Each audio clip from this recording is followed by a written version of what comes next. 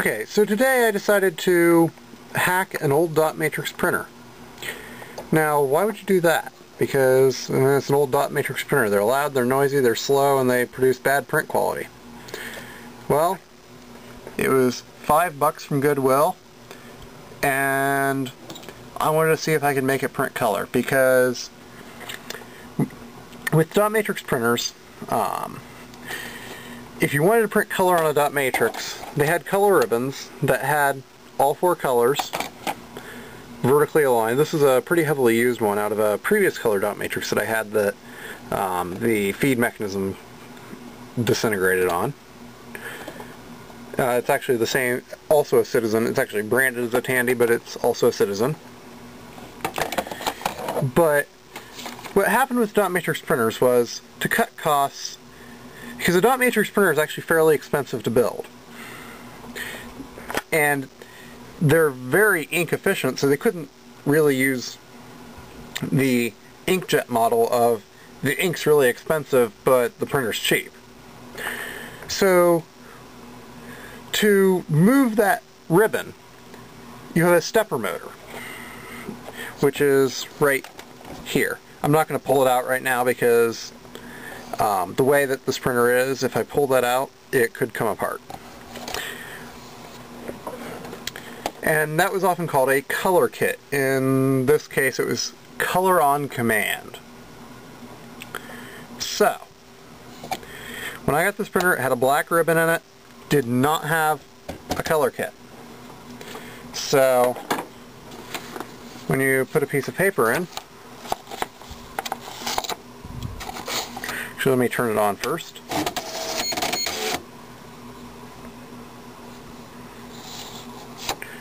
I'll just go ahead and drop a piece of paper in. It didn't feed it right. There we go. And I'll just turn it off. And hold on a sec.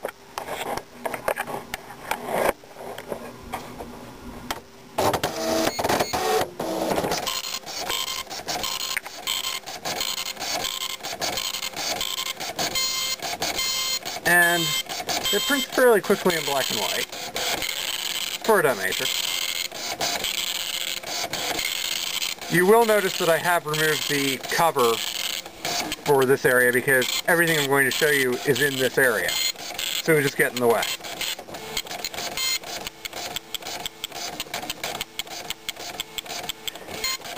And it's showing off its high quality graphics right now.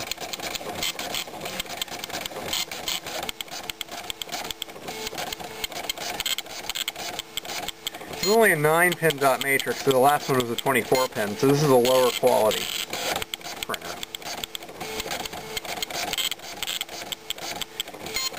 But, of course, you don't really care about this. So I'll just tell it to stop the print job, power it off, and back on. What you really care about is how I'm adding color. First thing I'm going to do is I'm just going to go ahead and tell it it's got a color ribbon. So I'll go into its little menu system, which it's going to print out.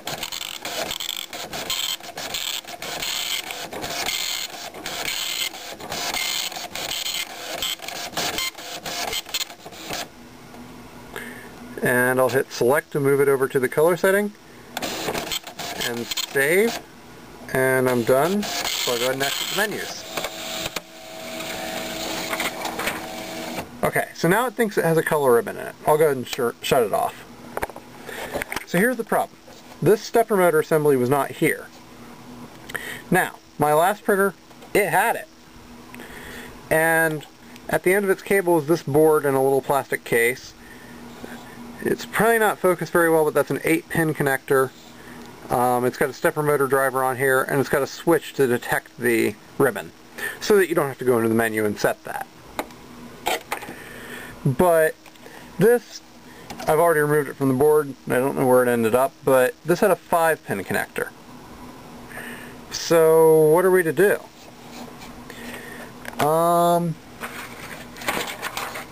Hold Hold on one moment. I forgot the one tool. Yeah, that should work.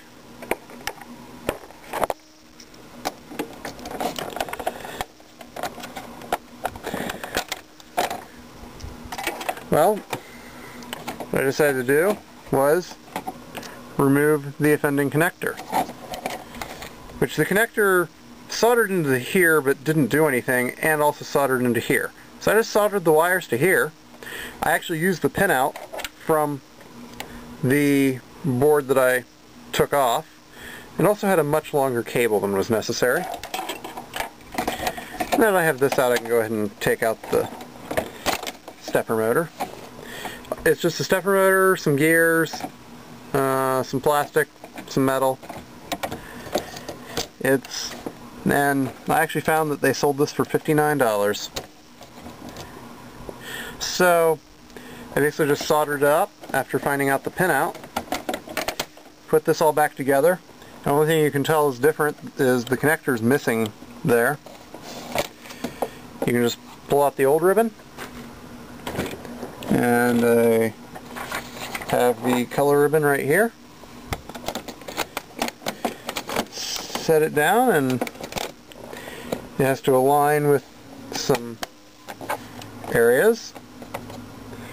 And now we'll go ahead and print the full test page in color.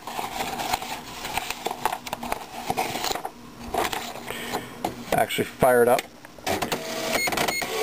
And you'll notice that now that it has a color ribbon, it went ahead and cycled through all the stepper motor movements. Okay, so let's go ahead and print a test page.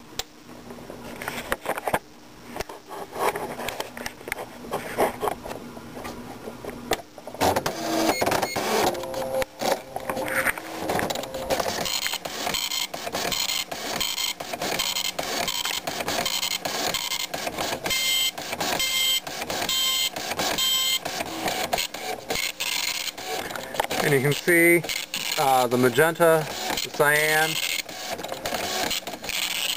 You can also see black now it's printing. Thing is, these do have pretty bad issues with color bleed, especially into the yellow part of the ribbon. But this was a whole lot cheaper than inkjet back in the early 90s, late 80s. You could get inkjets, but they weren't cheap. And you can actually still buy this printer. They don't make the color kit anymore. But I think they cost $150, $200 now. And they're mainly used for printing multi-part forms because the dot matrix printer is an impact printer.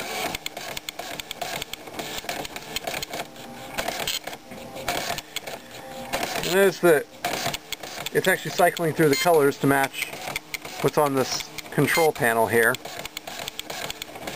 and it's very slow.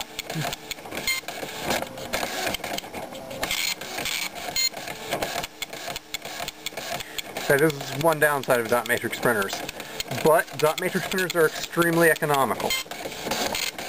I mean, this black ribbon you can buy new for, I don't know, $10-15. And it'll last you easily 10,000 pages, and when it runs out, you spray it in WD-40, sight and rotate it a few times, and it's as good as new for another couple thousand pages. So, they may not have very good print quality, they may not be very quick, but dot matrix printers definitely have their use.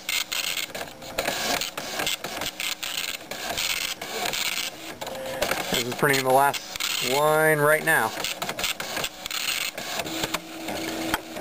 Thanks for watching.